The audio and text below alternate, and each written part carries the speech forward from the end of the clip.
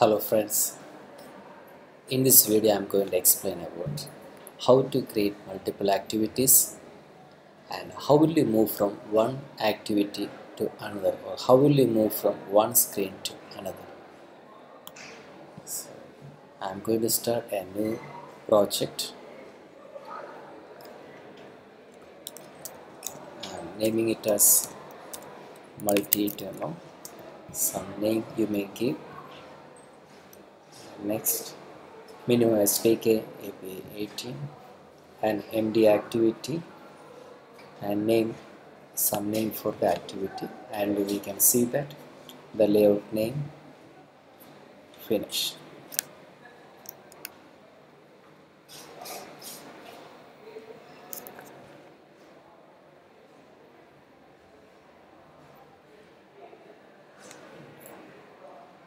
So this is our project is getting loaded, and in the resource folder we can see the layout.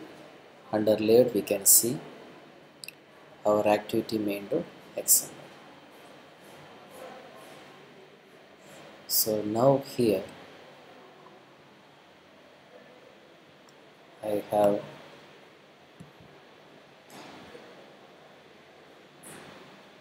a text view. I am just deleting it. So here this is going to be a very simple demo where I am going to keep one button here, and when I click this button we are moving from this activity to another activity. So this small button, dragging and dropping it, and I am going to change the text as next, and ID I am not going to change it, let it be like this. Now in the main activity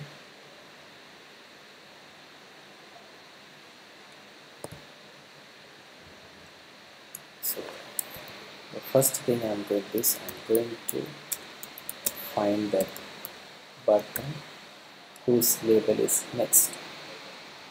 For that I have a method. We have the standard method find b by id r dot id dot, that id name is button, and this I am going to store it in a reference variable of type button, and do the necessary typecast, because the find b by id it returns an object of type view, where view is the superclass for button. So without explicit typecast it cannot be assigned to a variable of type button. And now register the button for event handling. So here what we are going to is, when we click the button we should move from the current window to the next window. So now I am going to register the button for event handling. For that, button dot set on click listener new on click listener. So here we have to type. The first thing we have to do is create an indent object. Indent is a messaging object, and this can be used to start anything, to start a service, to start a new activity, anything we need indent. So indent is a standard class in Android.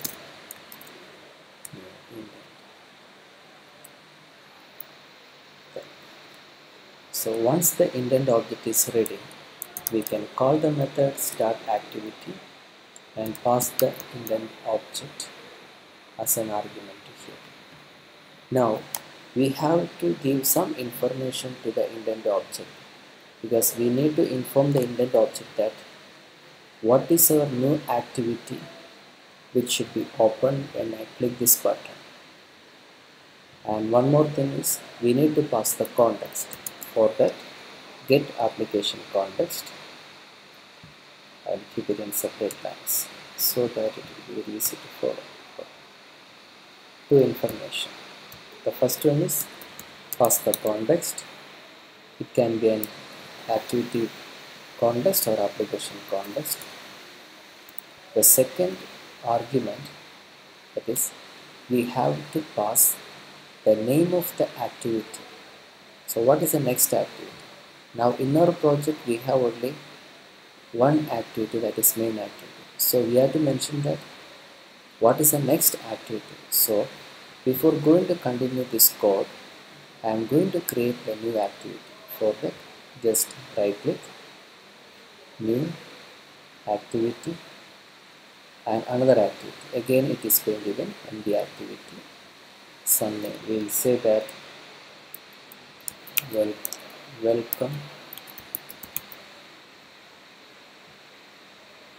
and for that the layout also will be generated. So this is the second layout. Right now the second layout is empty. So when we move to the second layout, we will display message say welcome to the second activity. For that I am putting a text view, and here I am going to change the content from new text to welcome to second activity.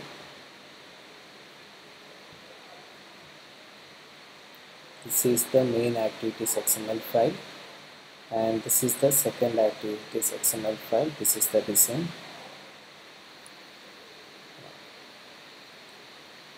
Also you can see that for the second activity there is a activity Java file. You can see welcome.java file. Now this we need to specify in the main activity.java. The second argument, what is the name of that activity? The name of the activity is welcome. Don't stop by typing welcome here. It should be suffixed by dot class, because dynamically this class should be loaded. So we have to give that this welcome dot class. So the second argument is about the name of the activity class. Name of the activity class. Then start the activity. That's all about the code. And before going to run the project, I want to show you one thing. Here we have the folder called a manifest. In the folder manifest, we can see a file called Android manifest.xml file. And here you can see this is the first activity and this is the second activity. So all the activities information will be available here. And here you can see that the first activity name, it starts with dot main activity. The second, any activities name, it should start with dot then the activity name. And here you can see that we have an indent filter. So the indent filter, here we have two things. One is the action and another one is category. This action, we have a value called android.indent.action.name. This shows that your activity, that is the main activity, is the entry of this application. This should be the first activity when you run the program, and here, and it should be launched in this main activity. Now I am going back to the main activity, and now I am going to run. So here I have my mobile is connected here. This is my mobile. So let me unlock it.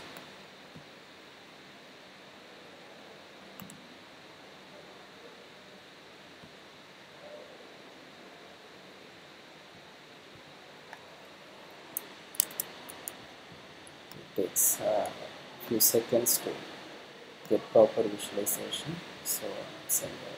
Okay. Yeah.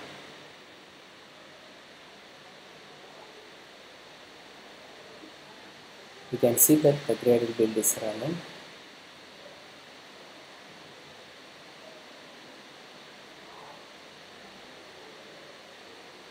It's indexing, then installing the APK.